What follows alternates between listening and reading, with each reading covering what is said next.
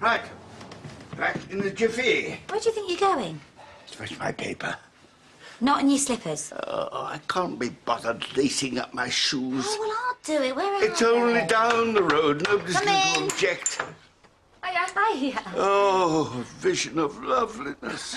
I was just after you, actually, Laurel. It's not a bad moment, is it? No, you're just in time to tell him he can't go out in his slippers.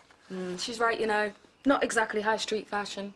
Oh, well, it's a good thing my days of modelling are gone. Look, I'll get your paper. I've got to go to the shop for a few things anyway. Oh, I'll come with you. I just wanted a quick word. Which gives you time to have a quick snifter before dinner. Oh, a girl after my own heart.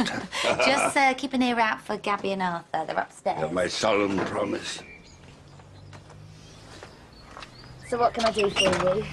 I was just wondering if you've said anything to Sandy yet. No, I haven't had the heart. Good. Then don't. Why? Look, I know things are tight for you at the minute, so I've changed my mind.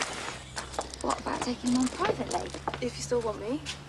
Of course I do. But are you sure? I wouldn't say otherwise. I feel bad. I mean, I haven't forced you into it, have I? No, you haven't forced me into anything. I really want to. I can't tell you what a relief that is. Thank you so much. Oh, that's all right. Oh.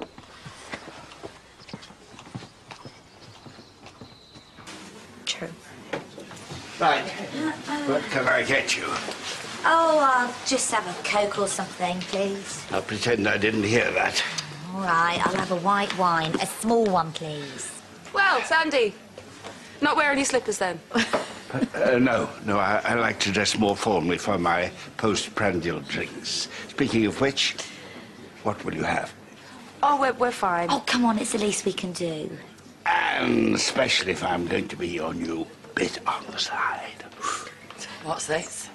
Yeah, I said I could stay on if we kept it on the quiet. All right. So what are you having? It's just easy if we get us on. I'm still waiting. Oh, 2 halves of lager then. Cheers. I'll give you a hand. So what made you change your mind? God, I felt sorry for her, didn't I?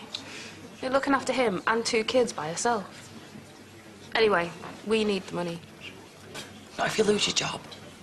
I won't.